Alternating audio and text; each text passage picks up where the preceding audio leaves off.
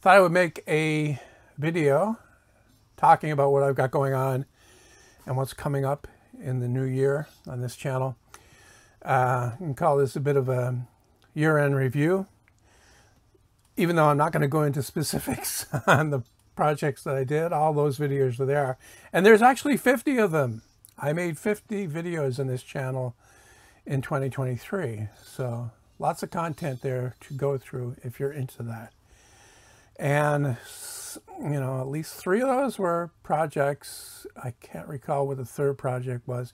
Well, the first one was my side speakers, the ones that I use here every evening to replace the first reflection off the side walls. They're positioned over on the side of the room on each side, and those are working great.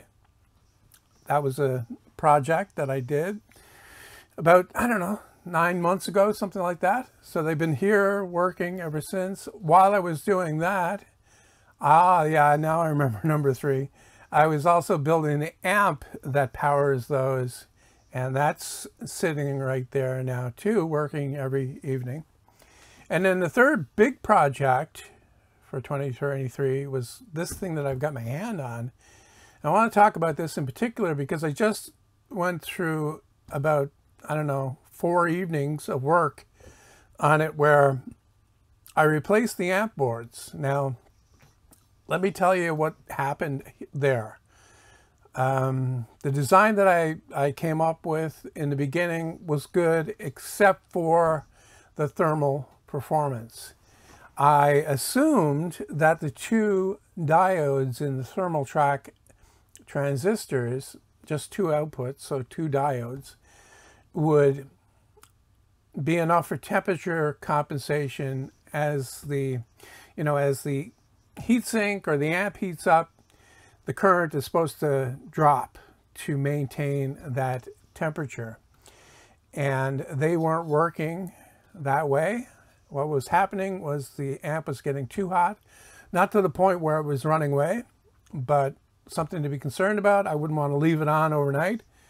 I could get up in the morning, find it smoking or something like that. So I fixed that a few months ago by adding, well, bypassing those diodes and adding a VB multiplier and a small circuit board that bolts right onto the heatsink in between the outputs. And I did that for all 9 amplifiers that are in here, or were in here, I should say. And that worked. That was a perfect fix. I had no problems with it from then on, but I didn't like that fix. It was a bodge, and I you know, okay, let me tell you something about when you start building something like this. Your intention is not to build something that's just good enough. Your intention is to build a Ferrari, you know, a real, you know, masterwork. In other words, something that's really worth the time, because this takes a lot of time to build, design and build. So your intention is to build something that's really the best you can. And that fix that I did, even though it fixed the problem, didn't fit in with that. So what I did about a month ago, I sat down, I redesigned the amp board to include the VB multiplier. I made another couple of changes on there that I won't go into in this video, but then I ordered the boards and I systematically swapped out all of the ones that are on here. I took the components off the old ones, put them on the new boards, put them in. Also, in doing that, I restored it to a 10-channel amp. If you can recall, when I first built this, brought it down here, setting it up, I dropped a screwdriver inside and blew the amplifier board on this end over here. So I replaced that. Now it has 10 channels again. So it's the way it's supposed to be. Now I'm just going to quickly flick it on to let you hear what I've got going on. You hear a thump. That click is the relays turning on for these speakers. The thump that you heard wasn't from these speakers, it was from the subwoofers. That's because I've got the 2 active crossover boards for the subwoofers inside here. but I didn't add the cutout relays for them because they weren't supposed to be in here. I just put these in here in the meantime until I figured out what I was going to do. And I have figured out what I'm going to do. So I'm going to talk about that next. I need to build a kind of a control box slash preamp that will have these two boards in there for the subwoofers. The subwoofers are in my front wall, by the way. They're infinite baffle. This thing was made specifically for these four-way open baffle speakers, and they have active crossovers inside. One for, you know, four for this speaker and four for the other one. You know, four on that side over there, four over here. But they also got those two for the subwoofer, which aren't supposed to be in here. So I'm going to take those out, put them in this control box slash preamp, and that will have some features that I don't have here. First of all, it will take care of the mess of wires that I still have happening, because I've got output from the computer that's coming up and it's splitting off, like it's going into this and it's splitting off and it's going to the other smaller amplifier that I made for the side speakers. Also, it's splitting off and going down to the subwoofer. Well, it's actually coming out of the back of this into the subwoofer amplifier.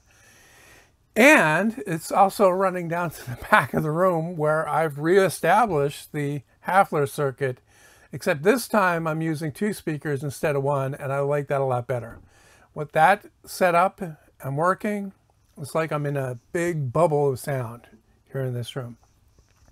And that is being fed from a long RCA cable down to my Yamaha receiver that is also sending a signal to the Class D amplifier you see sitting on top that is powering the small subwoofer underneath it, and also the bass shaker that's in my chair. So I want to consolidate all those functions, the Hafler thing, the bass shaker, active filter, and a separate sub for back there as well, all in this control box. And that will match that small amplifier in size and style, except it'll have more buttons on the front. It won't have any meters. It'll have two switches. One switch will be power. Another switch will defeat the tone controls. Also, it'll have bass and control, bass and treble control, volume, and volume for the Hafler, like the rear, and volume for the shaker on the front panel. So I'll be able to adjust those more conveniently than I can now. Okay, so that's coming up, and I've started to design that. I can't say when it's going to happen, but it won't be too long. That'll be a homemade circuit board, fully homemade box and all that. So pretty intensive build. And I also have to finish this, but I want to wait until I get those subwoofer boards taken out. I need to build the top. I have a good design already for it, and build the front. So that'll be coming up as well. I'll be finishing this, wrapping it up.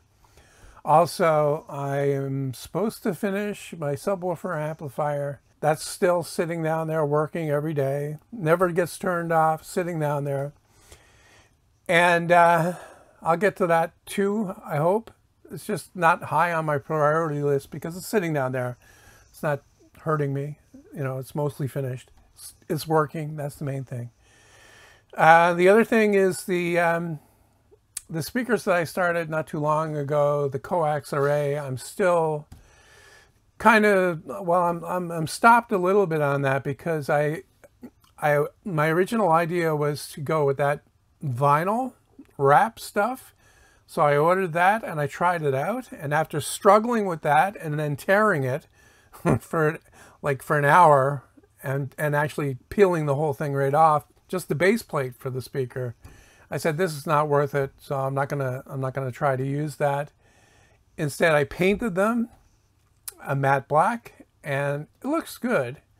But now I'm thinking what I'll do is I will veneer them. I have enough walnut veneer, so that's what I'm leaning towards now. except I'll leave the base black and I'll just do the sides and the top and the front where the port is, right underneath the oak baffle. So yeah, that's the tentative plans for the future, 2024. It's here almost. So this will most likely be the last video on this channel for this year. But like I said, I made 50 other ones on this channel. You probably haven't seen all of them. I get comments from people that are just commenting on the video they're watching and they don't seem to realize that there are other ones that go with it. I said this on my other channel like a few years ago. This isn't a movie, what's happening on this channel. It's more like a series. So to know exactly what I've got going on and my position on things, it's best to watch all the videos, and then you'll get the whole story.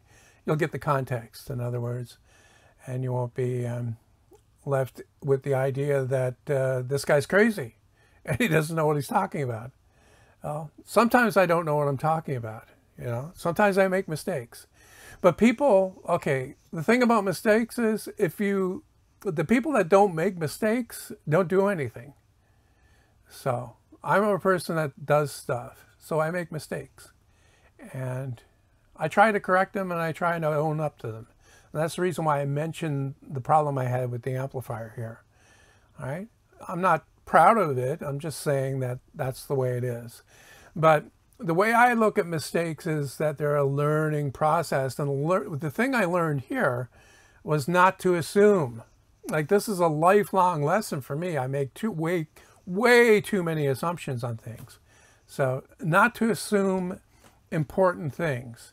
And I just assumed that the amps would track properly when I designed them first, and they didn't, and I had to fix it. And then I had to do the big fix that actually cost a few bucks. It wasn't too expensive though. I think the circuit boards are like 20 bucks for all 10. And then, like I said, I did manage to replace the blown one that I, messed up before with another mistake.